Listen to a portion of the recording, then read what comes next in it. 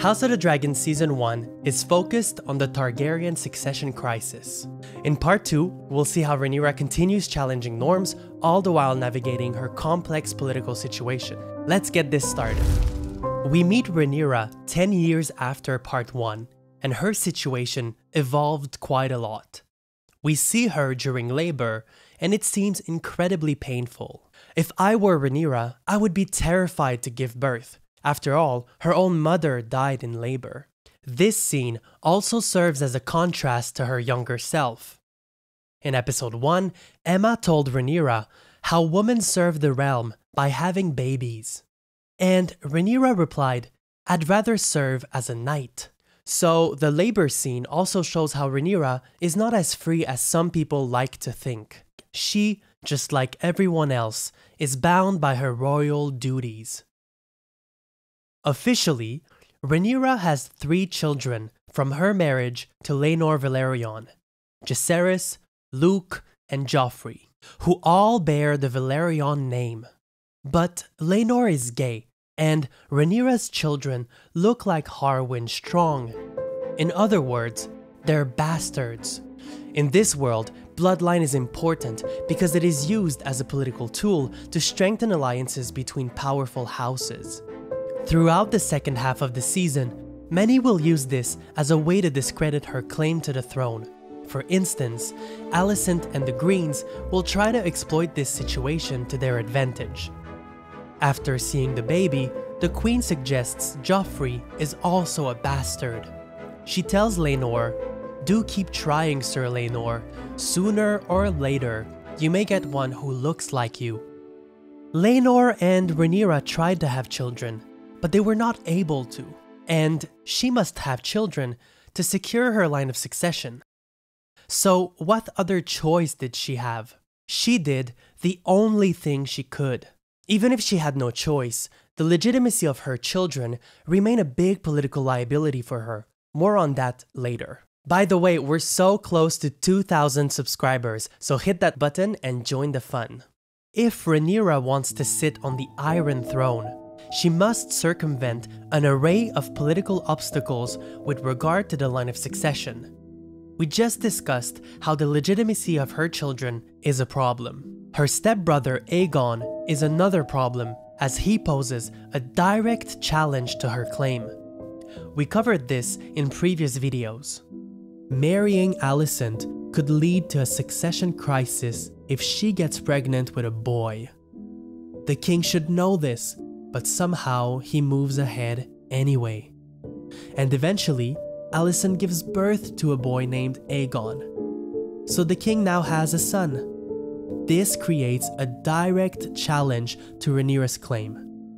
When the king dies, the realm will be faced with 2 claims to the throne.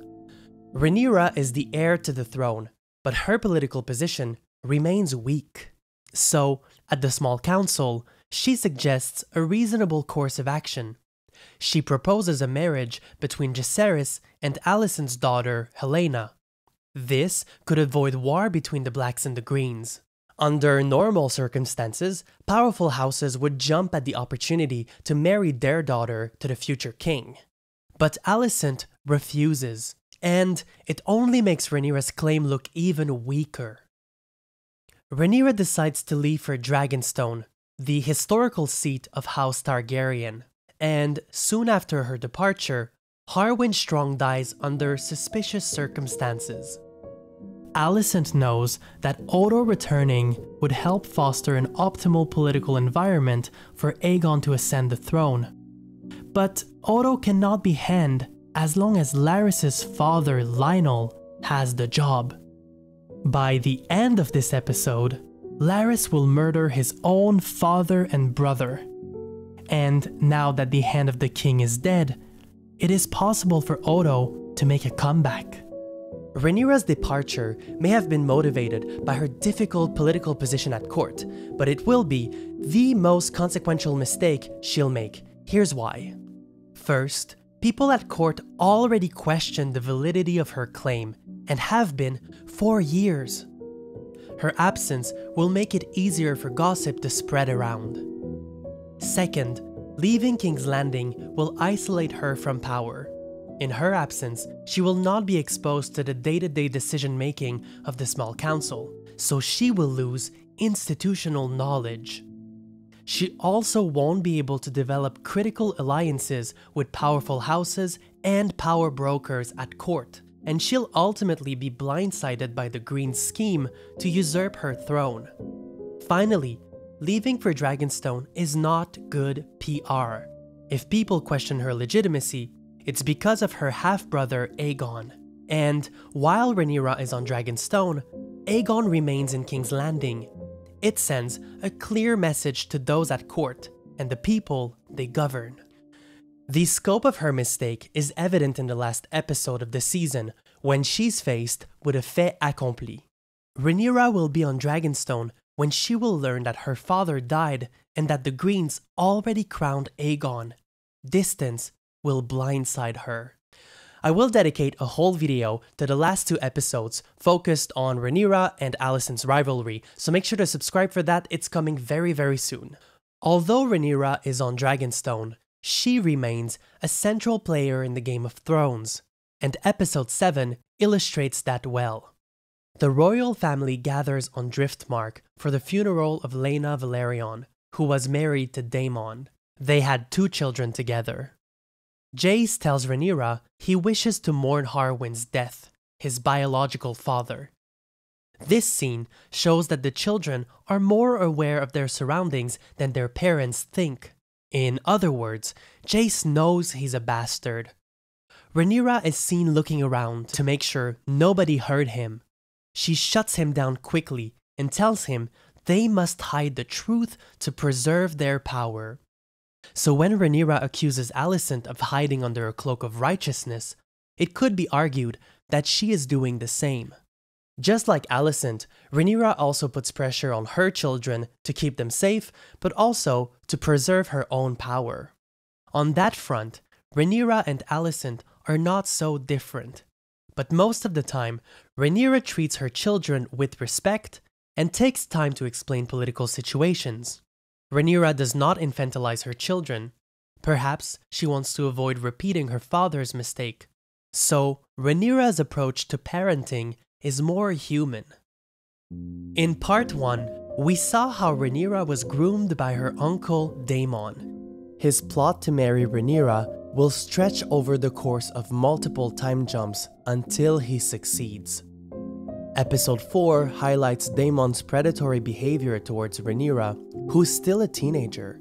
For instance, we see him flirt with Rhaenyra and offer her wine. He says, "You've matured yourself." Daemon wants to groom Rhaenyra for his own political gain. The events of episode 4 is one instance of the grooming process.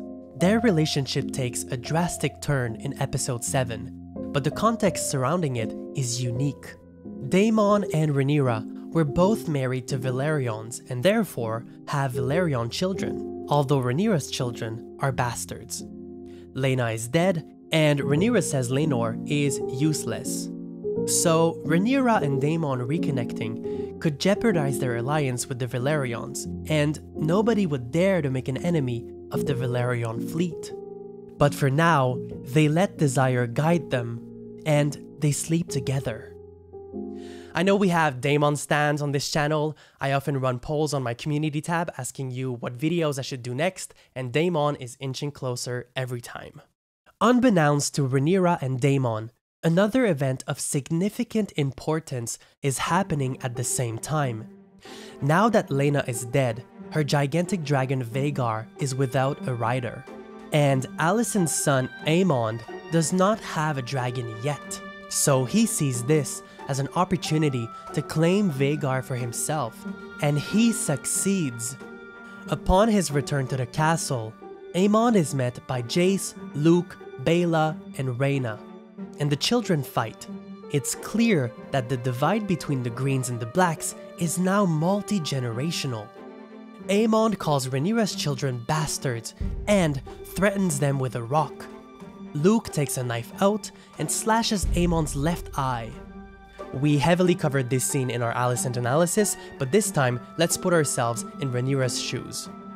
Everyone meets in the Great Hall, and they are all pointing fingers. Alicent's child lost an eye, and Rhaenyra's children say it's because he called them bastards. Chaos ensues, and the king tries to understand what happened. Alicent says it's unacceptable that Rhaenyra's children brought a knife to the fight in the first place. She's right, her child lost an eye, and Rhaenyra can clearly see Alicent's rage. On the one hand, Rhaenyra wants to protect her children from the queen's rage. The legitimacy of Rhaenyra's children has been an ongoing problem for her. So Rhaenyra sees this event as an opportunity to weaponize her weakness against Alicent. She says, "This is the highest of treasons. Prince Aemond must be sharply questioned." This is a bold move because everyone knows her children are bastards. Alicent knows, the Velaryons know, even the children know. But this is the ultimate loyalty test for her father. Will he side with his daughter Rhaenyra or with his mutilated son Aemond? Now keep in mind, treason often ends with death in this world. So Alicent replies, "Over an insult? My son has lost an eye," she says. The king asks Aemond, "Who spoke these lies to you?" He says, "It was Aegon." With tensions rising, Viserys confronts Aegon, who tells it as it is. "We know. Everyone knows. Just look at them." But Viserys does nothing to solve the issue. And once again, Viserys fails to reinforce Rhaenyra's claim to the throne. Desperate for justice, Alicent turns to Sir Criston Cole and says, "Bring me the eye of Lucerys Velaryon." But he refuses.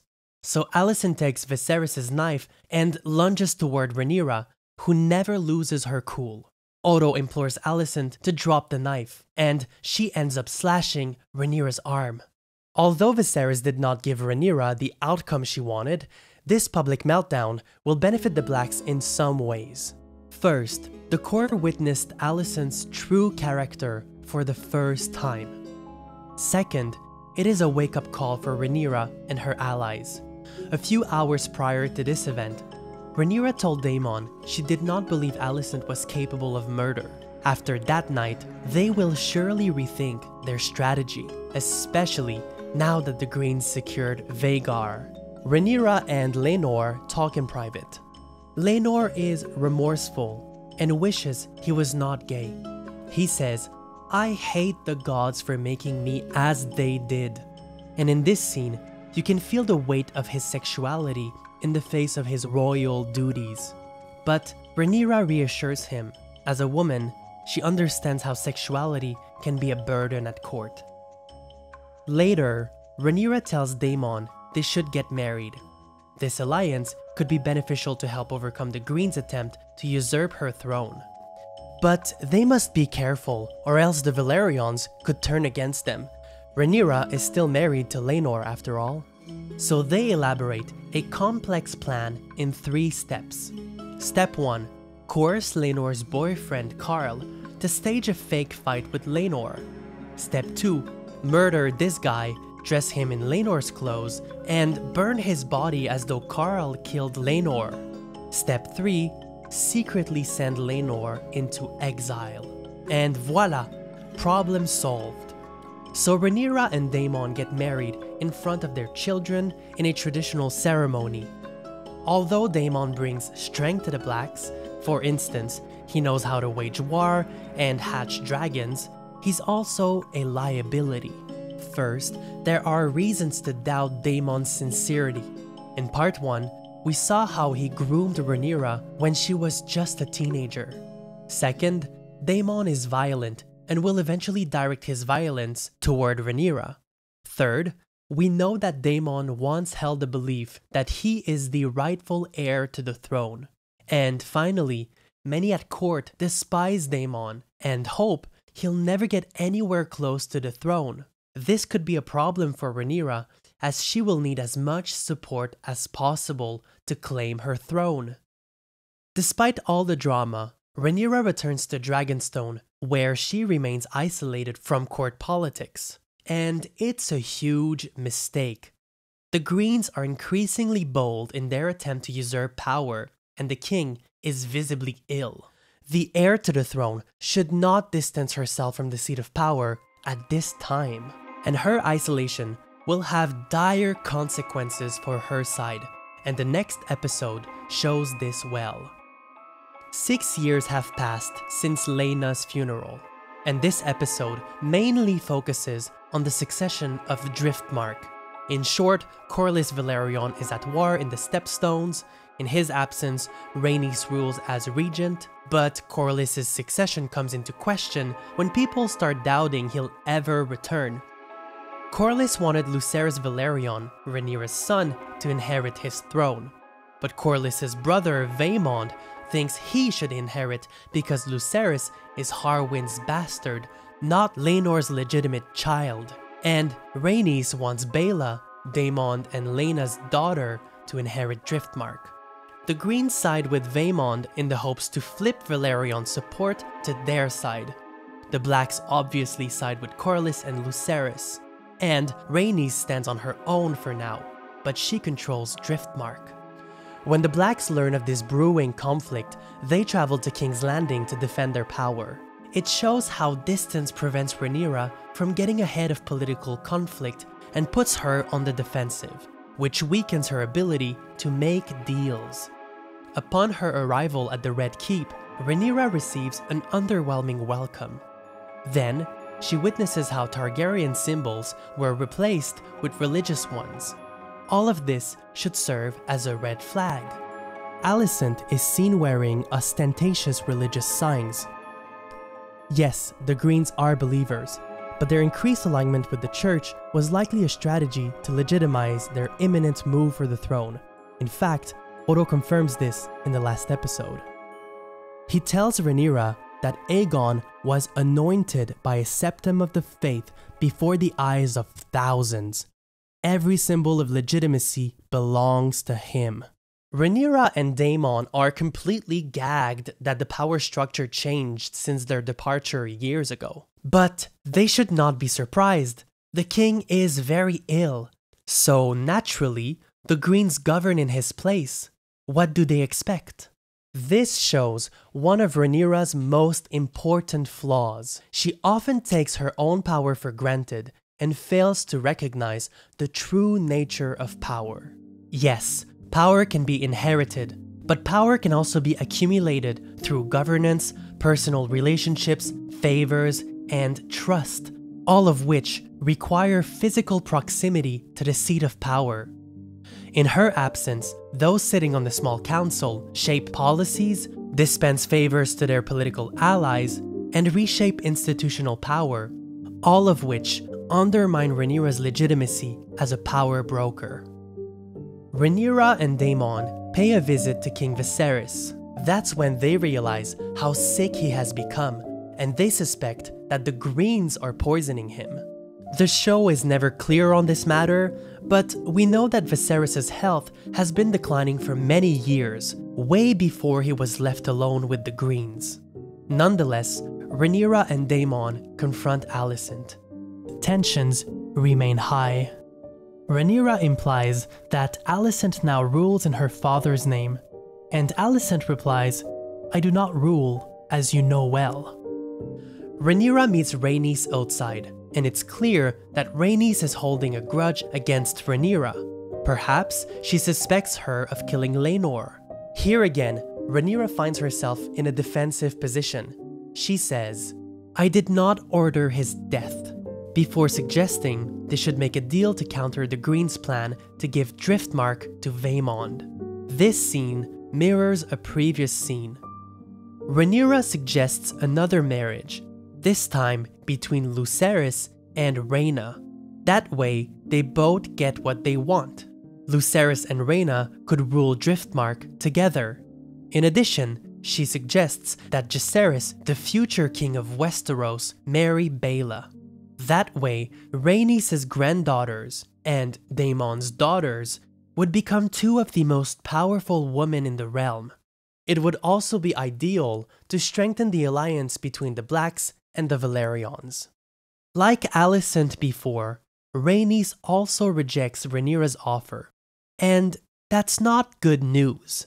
In the past, the Velaryons married their children to the Targaryens, but Rhaenyra's position is too weak. Rhaenys fears the Greens will take Rhaenyra down, so Rhaenyra is incapable of making deals of her own. And she turns to her only source of power, her father. She pleads with Viserys to defend her power, and he will eventually do. And with the king now involved, Rhaenys publicly accepts Rhaenyra's marriage offers. And it's a wrap on Vaemond. This whole ordeal should scare the Blacks to their core. If Rhaenyra is incapable of defending her own power without her father, how is she expected to impose her legitimacy upon his death? But most shockingly, none of the events of that episode compel Rhaenyra to stay in King's Landing to prepare for her succession. The king is terminally ill. The Greens are obviously scheming to take power. They even govern in the king's name. And Rhaenyra's political position is so weak that she can't even make marriage arrangements for the future king without her father's intervention. It should be a wake-up call, especially as the clash with Alicent is inevitable. Please let me know what you think in the comments below, and I will see you next time. Bye.